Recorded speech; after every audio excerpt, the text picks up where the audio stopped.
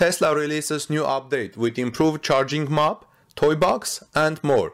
Tesla has started pushing a new software update with improvements in its charging map, a new Tesla toybox, and more. Dear friends, this is Armen Harayan from torquenews.com. Welcome back again to our channel, and it's good to be here with you again. Please subscribe to our channel, join our community, help us to grow together, and also like this video to show your appreciation of all the people, including Electrek, who has helped to provide this story with our Torque News viewers, the description of which you will see in the link of which you will see in the description of this video. So despite this virus situation, Tesla's software team is able to push new features and improvements to the customer fleet.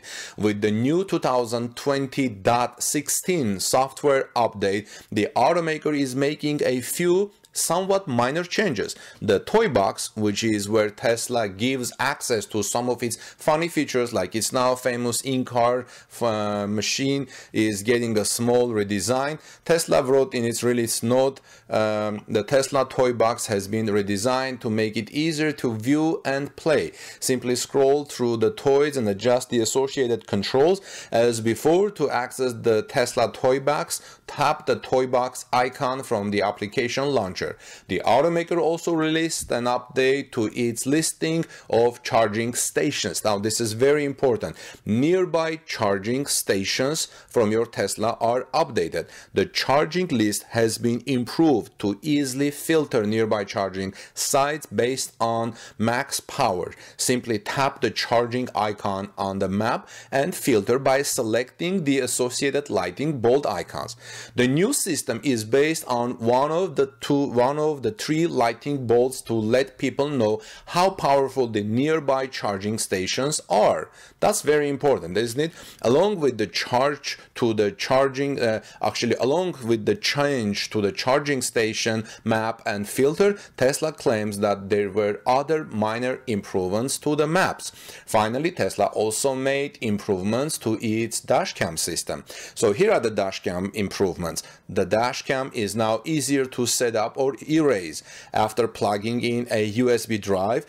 Tap controls, safety, security, format USB device to format and create the associated folders for dashcam. Note, formatting the USB drive will also delete any existing clips. Now, also meet Tesla Powerwall. In order for Tesla Cam and Sentry Mode to work on a Tesla, you need a few accessories, mainly a storage device that connects through USB, which can need to be formatted and have folders created for the features. We recommend using a Samsung portable SSD, which big enough for both Sentry Mode events, which can add up quickly, and Tesla Cam. You need to format the SSD, but it now sounds like Tesla's new software update can do it automatically.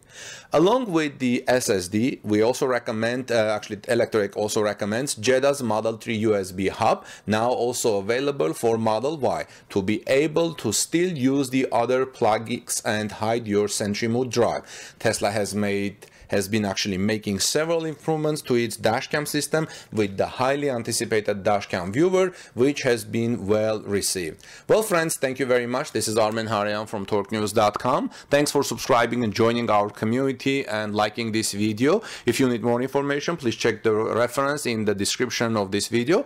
Have a safe rest of the day, stay safe, and I'll see you in our next report. Have a wonderful day. Check out my next report, which is about why some people think Texas is a great location for Tesla's Cybertruck Terra factory. Again, look for that report. See you soon, friends.